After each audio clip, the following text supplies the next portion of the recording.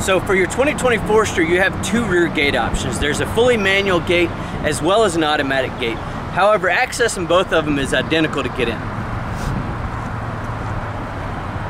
There's a rubber button directly under your Subaru emblem right here in the center. A quick press will activate the rear gate. If you do have a manual gate, this does open it and you'll still have to lift it up manually. For your 2020 Forester, you have two options on the rear gate for closing.